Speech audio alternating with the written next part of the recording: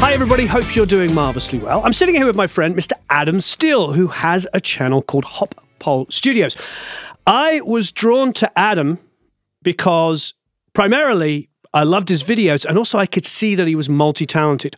One of the things that's really important to me as a guy that plays guitar, bass, drums, keys really badly, drums quite badly as well, is I feel like this is the new normal for us, is the ability to be, you know, a producer, an engineer, a mixer, a multi-instrumentalist, you know, and like Adam, an educator. So Adam, it's great to have you here. Thank you very much. It's an absolute pleasure as always. This is your home environment here then? Yeah, this is what I call Studio B. This is actually my kind of office. This is where I usually just sit and do my video editing for the YouTube channel, and I've got a few guitars behind me. So I'll do a bit of tracking at home. I've got my lights set up. We do a weekly podcast, which I do from here. But everything else I do from the studio, which is a 45-minute drive from my house. I don't know why I'm pointing. It's not as if you can see the direction. But yeah, usually that's where the bulk of my work gets done. And then I'll do all the tracking there, check mixes on monitors. And then I'll come home, and quite often at the end of the day, when the baby's in bed, I'll do all my mix prep at home. You know, edits, clean everything up, make sure it's ready for when I've got a clear head to do a proper mix, all that kind of stuff. But I've converted this into a little kind of tracking station. Under my desk, I've got a JCM 800 and a 5150 with a load box, one of the 2 notes captors, and a cab M. Yes, I mean, you can't go wrong with those. But it's an absolute mess under my desk because I've just chucked everything in to record with, because I literally can't leave the house. But it means I'm getting some amazing tones. So, doing okay. You are pretty darn au fait with Reaper, to say the least. You know it inside out. And I've got to say... So I'm told. I know... This is how I found you. I had watched some of your videos, and then I asked Glenn, who's a mutual friend of ours, who he would recommend. And he goes, oh, there's this guy, Adam Steele. And I was like, oh, I don't know Adam Steele. And then he sent me the link. I was like, oh, but I know this channel. I hadn't put 2 and 2 together. That's fantastic. It's funny how the whole Reaper thing came about. I've been using Reaper for about 10 years now, it turns out. And it's just one of those things. I've been doing audio production for 15 years or more, and I'd been using Cubase and Pro Tools, and a friend of mine recommended Reaper 3 at the time, and it did all the stuff that I wanted. This is way back 2010, I think. And it didn't have all these issues that Cubase had at the time. It wasn't limited, like I couldn't afford a Pro Tools HD system at the time, but Pro Tools LE was limited to something like 32 tracks or something like that, which sounds like loads. But when that includes all your aux tracks, all your instrument tracks, so on, so on, so on, that runs out really fast. And so I got hold of Reaper, and I think I recorded my first album with it the week after I'd first got hold of it, and we produced an entire album for a band in about 6 days, and I was just blown away with it. So from there, I just started digging and digging and digging and digging, and it can do all these incredible things. And as it's gone on, it's got more and more and more features. And so I think as time's gone on, I've picked up every feature because they were new. So to me, it was just a little thing extra, little thing extra. And so it's built up. And it's one of those things where I went back to Cubase a while back because someone recommended it. And it wasn't bad, but it didn't do the things that Reaper did, you know, and all that kind of stuff where a few clients bring in Pro Tools sessions, especially when I do a lot of work in film and TV and video, which is the other side of what I do. And it feels really clunky in comparison, and everything takes forever to load, and oh, okay. And it's just one of those things where I just happen to use Reaper, and I'd been telling clients in the studio about it. And then when I started up the YouTube channel, I assumed more people used it than actually kind of do, especially at the top level. Certainly didn't consider myself at the time to be a top level user, but as I got more enthusiastic about making more videos for the channel, because I had this studio and I may as well, you know, that's how the channel started. I made this throwaway video one night. It was kind of a webcam capture in my then bedroom, which was, here's how you do the basic stuff in Reaper, and didn't really think too much of it because I was doing these properly produced videos every week. And this was just kind of a filler. And it got loads of views, and then loads more, and loads more, and loads more. And at last count, I think it's had 250,000 views. And I was like, what is this? So then I went, right, okay, let's go back. Let's start again. And so I did the basics, which most people who've seen me on YouTube have seen the newer Reaper 101 basics video, where we did it properly in the studio. And that's now, I think that's just cleared 300,000 views at last count, which is, for me, ridiculous. What I've noticed about Reaper users is they are the most passionate DAW users. So no matter what the actual percentage of Reaper users is they're all incredibly vocal. Yeah. As a hardened Reaper user like yourself, can you give me some feedback of what makes it unique for you? What works in your workflow? So the reason that I think Reaper is so incredibly intuitive is because it's so open. It works the way you want it to work. If you've got a way in your head that you think it should work, it doesn't take too long to get there. I used to use Reaper completely differently to the way that I use it now, and it works both ways. I used to use it where I'd record stuff onto tracks, and then I would send all the audio out to to groups, which is the way you would usually think to do it, right? Is you would have all your drums go to a drum group and that kind of thing. And that was actually taking a long time and causing me issues later down the line in terms of stems and that kind of stuff. And then I found folders. And folders, like say if I have all the drums, I make another track and I grab all my drums and just budge them up. In fact, I'll show you that because that's something that's absolutely incredible and takes 2 seconds. So all these drums, if I just move them, they are just tracks and they'll come out the master. If I select all of those drums and just move them up, you'll see a little blue line appear under the drums where it says drum group, because that's what I've named it, and let go. And those, all the sound now comes out of that drum group. And I've not had to do any routing or anything complicated.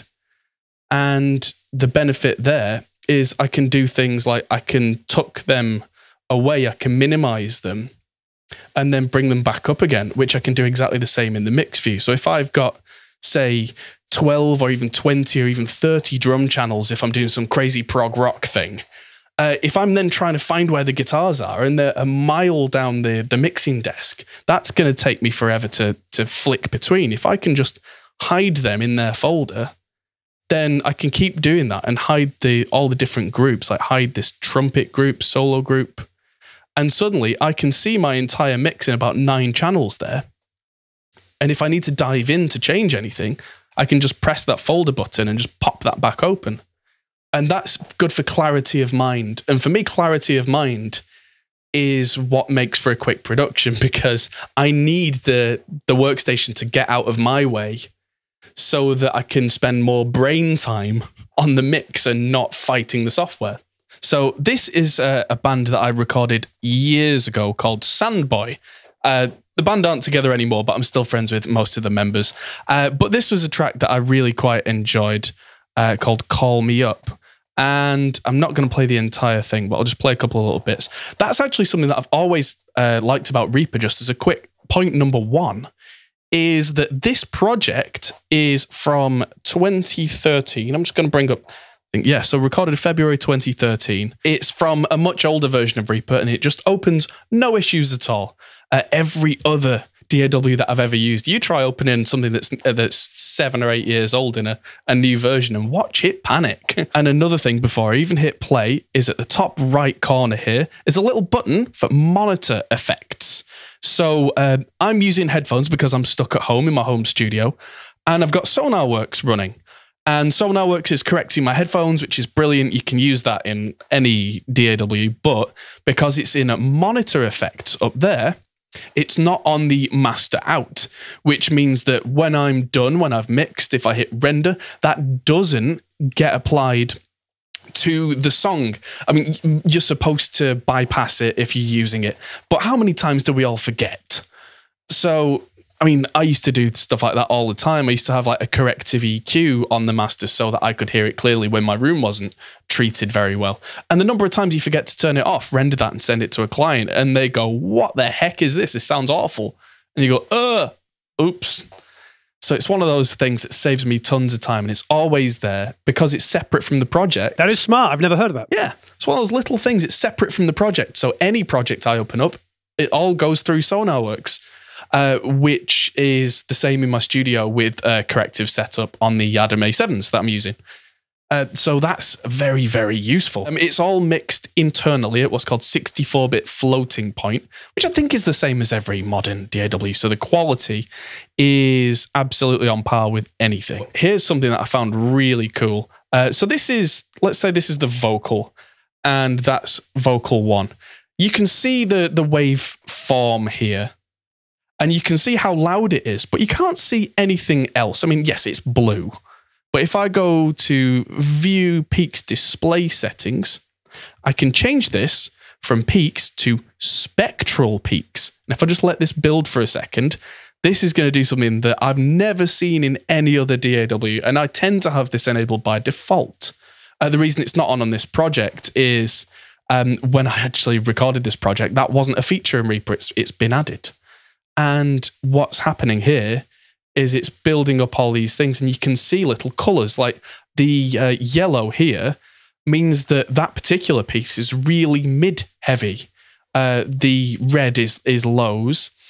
Some vocals, especially where you look at, I can see little blue bits here, and the blue bits, what they're telling me, there we go, is that's where sibilance is. So I can see different frequencies. I can actually see what the singer's going to say and what they're going to sing before I even hit play. So if I see a bit that's really strongly sibilant, I can get rid of them very, very, very quickly and just jump between them. I can see when a kick drum is on a channel, or like the bass, if I just zoom in on the bass, that's all a bright shade of purple and blue because that's all the low frequency information. That saves me tons of time when I'm editing. That's a very funky little feature. If I hit play on that bass, I've got this nice thumpy bass that you should be able to hear. And then if I open the effects window, I've got all my effects in a nice list here. So I've got Amplitude by everybody's favorite IK Multimedia, going through Wall of Sound and Mr. Slate's wonderful virtual mix rack. But if I hit Mixer at the bottom, that starts out like this bottom row here where we can see all the faders and the pans. But if I just drag that and make that a little bigger, suddenly that pops and becomes like Pro Tools' edit view, mix view, where you can see all your plugins and all your inserts, all your sends. And I make that bigger and bigger and bigger, and I can have more and more and more plugins. So there is no limit to the number of plugins you can have on one particular track. If you're being a mentalist, like sometimes I like to have a little bit of compression, a little bit of EQ, a little bit of this, a little bit of that. You can have an endless list of plugins on a track, and that's not a problem. Even before I hit play, the other thing is there's no such thing in Reaper as different kinds of tracks. This is probably the biggest thing that sold it for me, is there's no aux tracks, there's no buses, no groups, no instrument tracks, none of that stuff. They're all just tracks, which is completely freeing. It'll take a second for you to go, wait, what? What do you mean they're just tracks? What that means is, like, say the drums, which were recorded with a MIDI drum kit at the time, they were actually played in, but they were played on one of those Roland E kits. The MIDI was recorded in, and there's the MIDI, and it's not a MIDI track or an instrument track. It's just we chose the input to be MIDI. And I can actually record audio onto that same track if I so desire, and that'll just work. It might sound mental, but it's the kind of thing where I can have, like, at the end of my project, I've got a group of effects where I've got plate, reverbs, delays, all that kind of stuff. The kind of stuff you'd usually use on a mix, you know. But I've not had to make auxes or do any awful routing. I literally just made new tracks, put the plugins on there for the reverb and that kind of thing, where I've got lustrous plates from Liquid Sonics, And then I just send from one of the tracks some sound to the plate reverb. Done. It works much like an analog desk would, if you think about it that way, where if you've got a big, 90-something channel analog desk, you might have reverbs that come back on channel 80-something, I don't know. So you just send to that channel.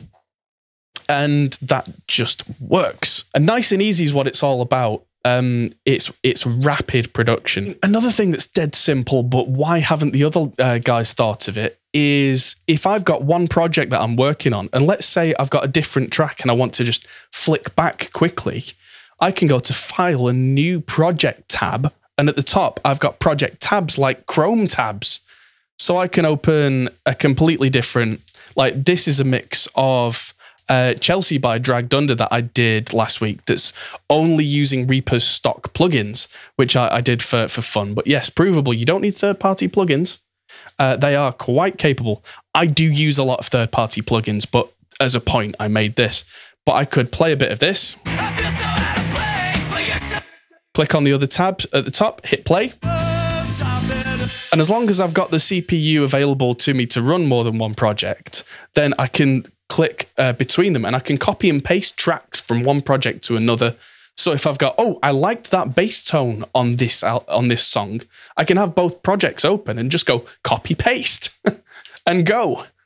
And that's saved me so much time. Or little things like if I go to the render window, if I've got an engineer that says, yeah, that song was great, I need the stems.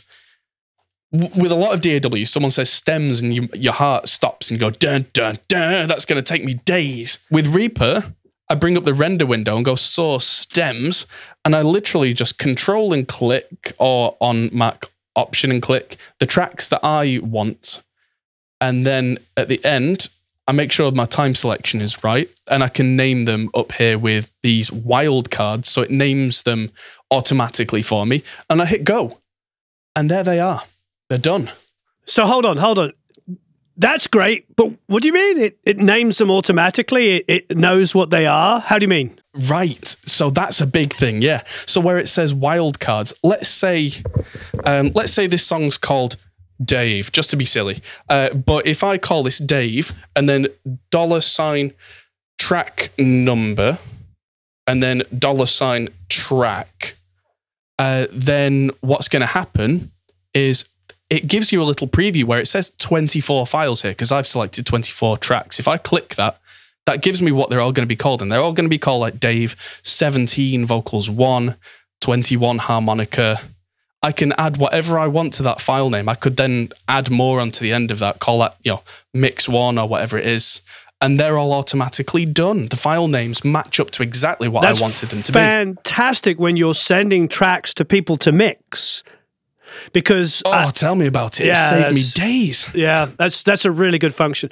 We have to do that when we're uploading stuff to our academy for people to mix.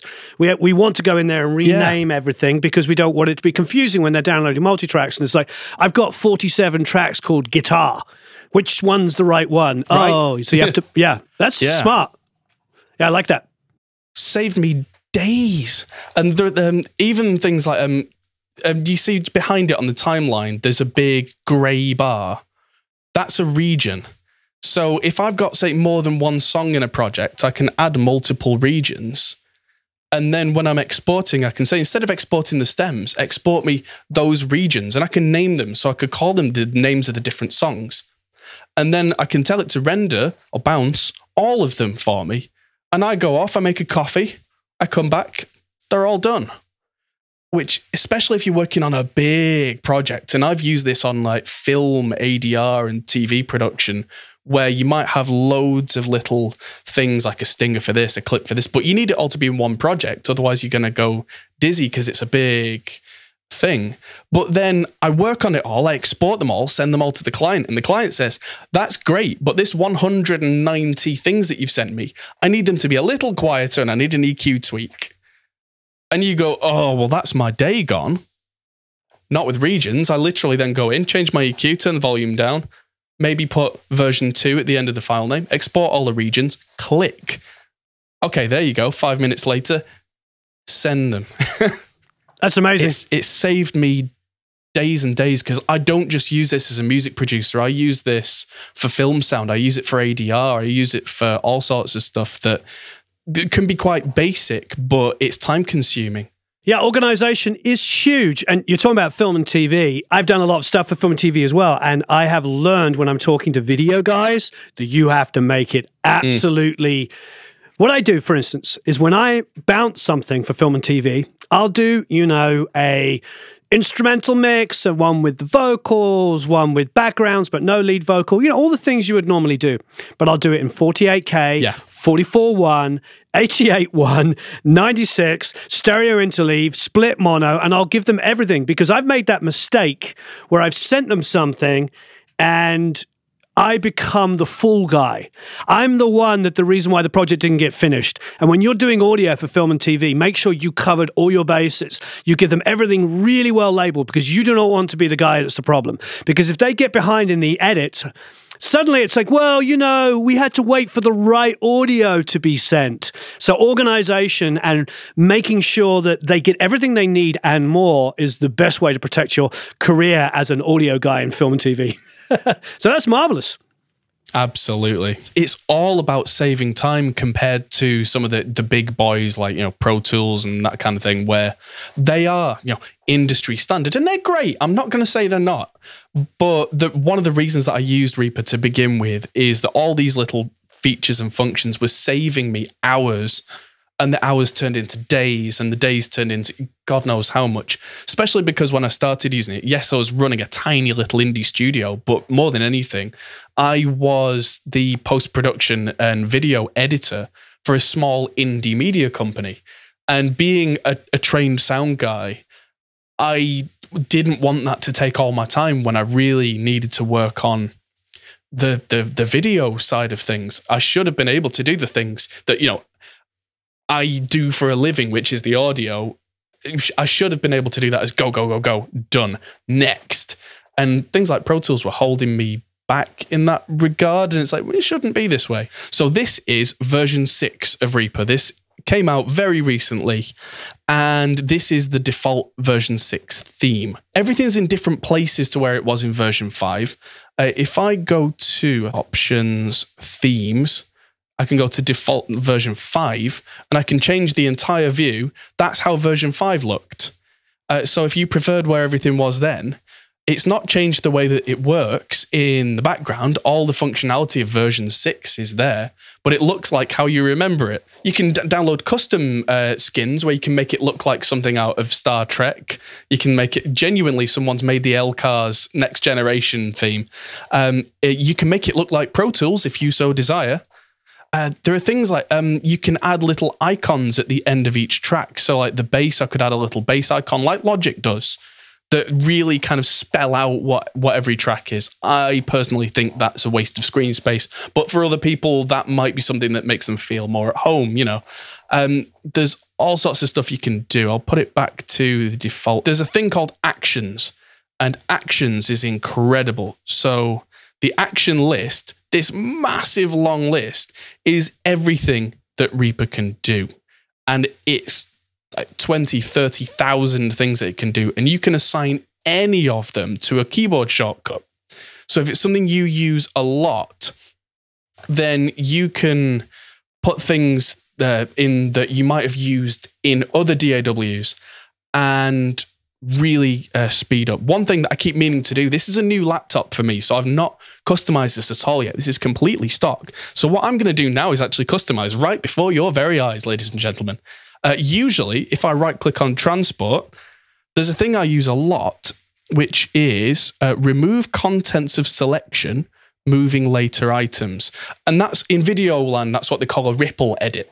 That will say there's like 10 seconds of silence in between two things, and I just want to get rid of that and move everything afterwards, so it just stunk as if that 10 seconds was never there. That's something that I do a lot in film work, where there's just a gap and we don't need that gap. But right now I'm having to right-click on a menu and find that in a deep, dark menu. So in actions, there's a filter. If I start typing in remove selection, where is it? It should be here. There it is. So remove contents and time selection, moving later items. I can add a shortcut, and I usually have it on Alt and Z, which, if I remember rightly, was the Cubase shortcut for the same thing. And just hit OK. Something else is mapped there, which I never use, so I'll just override that. And that's it. Now, anything else, if I just select it and hit Alt Z, bang, gone. That saves me days. So my question is are there people that have created templates already that mirror other DAWs? Yes, there's loads of that. There's a massive community. There's a package manager for it as well, which has been created, which you can install, which is very lightweight. I don't think I actually have it installed because, like I said, this is a brand new install. But there's a package manager. And so any themes, any updates, any customizations, you just look through the list for it, you double click, and it downloads it, installs it, does all that for you. And so that then becomes an option if it's one of the customization themes or anything, they're in those lists. There's a massive forum for Reaper as well, where everybody who's a massive tinkerer, like we were talking about before with there being a really kind of, not to use the wrong word, but an avid community, where they're all absolutely passionate about what they do. And so there's a massive resource of people willing to help you out if you've got a specific request or you can't find a certain thing. It probably already exists and someone's done it and can point you to it, because that's what the community's like. By the way, what interface do you use? At the studio, I use an RME Hammerfall, one of their RAID interfaces, and then I just plug a load of preamp banks in. I've got the Audion ASP800s, and I've started using an Arturia, have the Audio Fuse 8 Pre. I'm using that right now, and it's incredible. So that's usually my main kind of preamp bank for non-vintage stuff, because I've got those vintage BBC preamps, but they have to go into something. And so, yeah, I'm using this Arturia Audio Fuse, and it's been really, really helpful, especially at home when I'm trying to do all this amp recording. And when I'm not using that, I've got an Audient Sono, which is right next to me. Absolutely love the Audient, guys.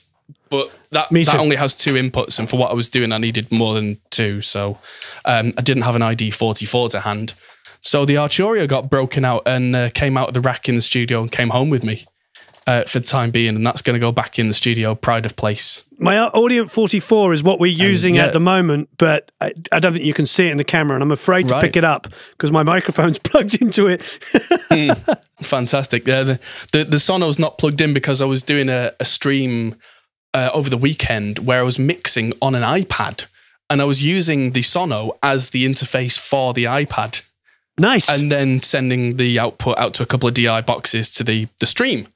So, yeah, it's absolutely wonderful for stuff like that. And it's usually my at-home interface for the podcast and for mixing, because the headphone outputs are really, really good and all that kind of stuff. But because I'm trapped at home, I took something with more channels home. What is one of the main benefits that initially drew you to Reaper, beyond the other wonderful things we've been talking about? This is one of those things that this was nearly 10 years ago, but one of the things that initially drew me in once I was convinced by how powerful it was, honestly, was the price.